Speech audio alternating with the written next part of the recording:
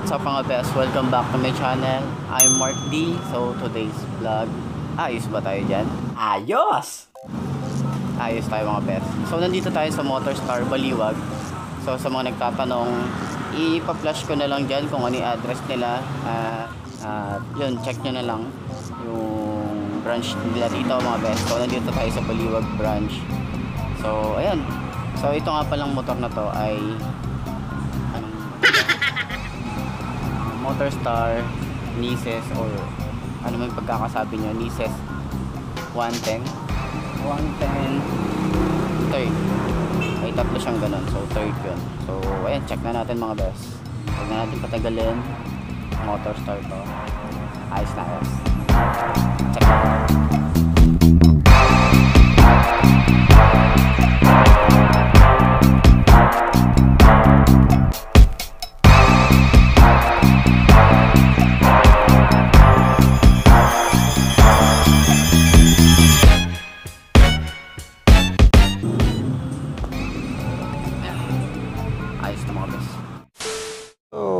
Mga best, okay, check naman natin tong maporma din to, stick din, maganda rin yung headlight nya. So ito yung ano nya, ito yung model NICESS. Anong pagkakaba? Ano yung pagkakaba sa inyo dyan mga best? NICESS 110 third, kung tama ako or paano i-pronounce yan. And down payment nya murang mura din sa cash, 42k. At installment, ayan, screenshot nyo na lang para dun sa mga nagtatanong kung magkano to. At ayan, check nyo na lang. Ayan, dito sa ano, start na natin sa headlight mga best. Maangas yung headlight na to. Ayan, ganda no. May gusto akong headlight nito ganda ibang iba rin yan, ibang iba rin siya, diba? So ayan, bulb type. So dalawang bulb yung nasa pinaka ulo niya at signal light nandito sa taas na to. So maangas yung itsura, iba-iba rin. Tapos yung ano niya rito, yung visor niya, so medyo maliit lang yung visor niya pero sakto lang din sa itsura niya. Para siyang ano, para siyang yung superhero na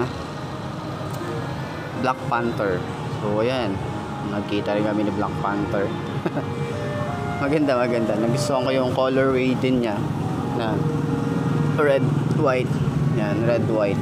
So naka telescopic port. Yan, telescopic port. Yung front fender, maganda yung front fender, yung style na ganyan, merong shape na ganon, pabundok siya at pababa siyang ganyan. So merong reflectorized side by side. Yan, meron din dito sa kabila. Sa kabila na yan. So ayan. At isa pa sa mga nagusto ko rito, yung disc niya, ang laki ng disc. Makita niyo yan. Yan. Yan, isa sa mga nagustuhan ko. At parang yung sa motor natin, pero mas maangas din to. At astig nung ano niya, napakalaki ng disc. Wala talaga akong masabi na ano niya. So ganun siya kalaki. At naka-alloy wheels. Ganda rin yung pagka-alloy niya. Ayan. Ganda nung ano niya. Medyo malikabok lang pero ayos lang yan. At sa size nito ay 2.5 by 17. At ayan. Ayan yung caliper niya. Medyo maliit lang yung caliper niya pero yung disc niya ang laki. Ayos din. Maganda. So meron ano to, ano matawag dito, air cooled or what. Ayan, carbureted to mga best. Yan, carb siya. Meron siyang design ganyan. Ayan yung design nya kung nakikita nyo. So alam nyo na kung ano yung may parehas siya ng motor, pero para sa akin maangas yung headlight nito. Yun yung nagustuhan ko sa kanya. So ayan, naka double clutch yan.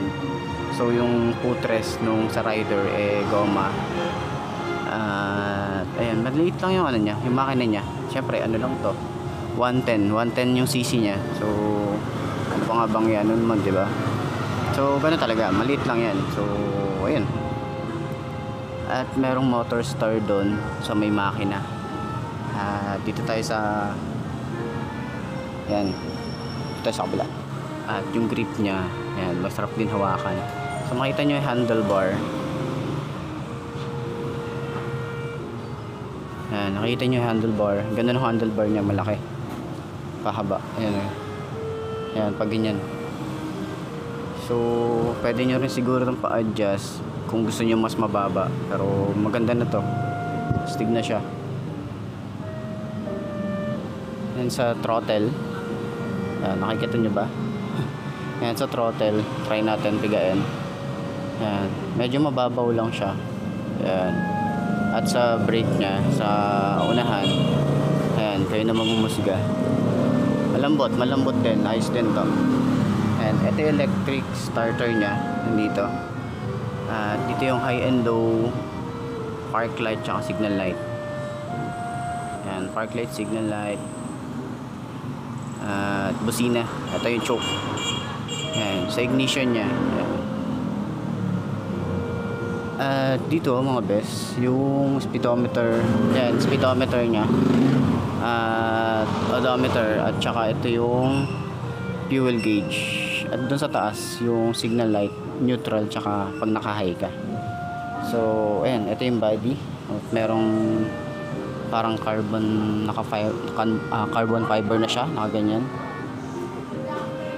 So paalala ng MOTORSTAR ay always wear your helmet mga best. So importante yan, kailangan nyo magsuot ng helmet palagi. At ayan, meron din tong kickstarter at brake pedal. At yung brake pedal nya tsaka yung angkasa, yung sa footrest para sa rider, goma. Pero dun sa footrest para sa angkas, ayan, bakal siya. Dali lang din siyang iangat. Tsaka yung upuan, ayan, malambot din, ayos din to. Pero mukhang madulas siya. At merong MOTORSTAR na brand dito sa gilid. So ayan, dito red, banda rito red, tapos dito white na siya. Yun yung colorway nya. At yung grab bar mga best, yan, ganyan yung design ng grab bar nya. Yan, polish din siya, polish. At ito, naka double shock din to sa likod.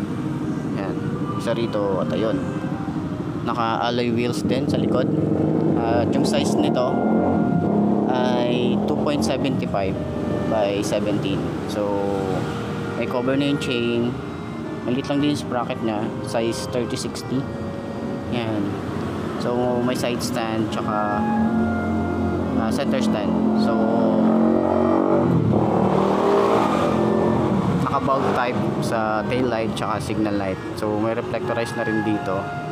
At yung rear fender, yan, yung sa rear fender nya. So may style siyang pag ganun.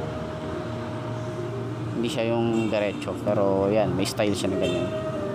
So ayun mga best. At ayun, ganda ng ano nya, ganda ng decals tsaka yung colorway nya, maganda. So kabuuan, ayos. So ito nga pala exhaust nya, yung stock exhaust. Ayan, hindi ko alam kung ano siya, pero yan yung design nya.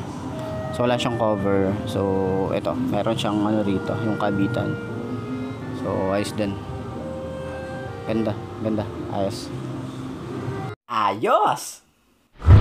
So yun nga mga best, no? Eto na ba ang motor na babagay sa'yo? Kung ito na nga, ay markahan mo na nga yan at mag-subscribe ka na sa aking YouTube channel mga best. Salamat sa suporta, salamat sa inyo, at salamat sa MOTORSTAR Baliwag. Salamat sa inyo mga best.